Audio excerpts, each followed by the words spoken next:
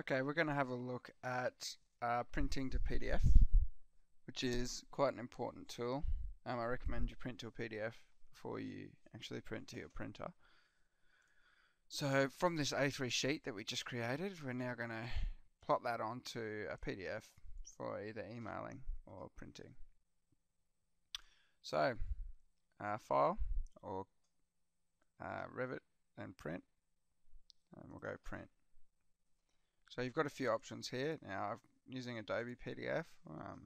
You could download a free one like Primo PDF or yeah, just whatever you can find on the internet, a PDF creator. And so that's the printer that I'm printing to.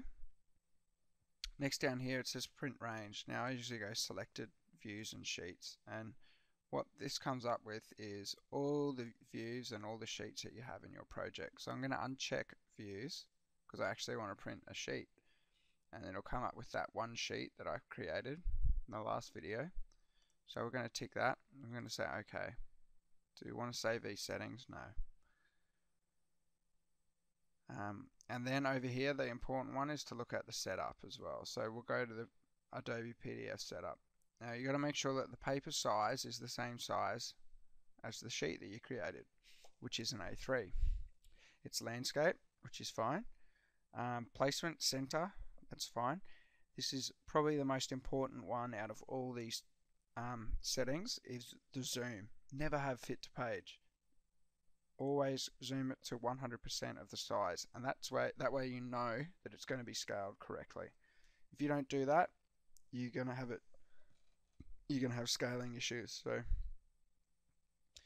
you can change the appearance. Yeah, there's your quality, and whether you want colors, black lines or grayscale, doesn't really matter. Just make sure that you've got that zoom at 100% of the size so you know it's scaled. Okay, so once we've done that, we're going to click OK. It might give you some warnings about Revit, about raster printing, which is fine. So just close that. And then we're going to get to choose where to save this file to. So I'm just going to continue that. Okay, so on my desktop, we're just going to call it sheet A102. There we go, and just save that. Then this PDF is going to print, and after it's done that, it's going to give me a preview of what it looks like. There we go. So I know my PDF has been printed, and that's what it's going to look like. So if I went to the printer, I know to print out at the printer at 100%, and everything, all my scaled drawings are going to be scaled correctly.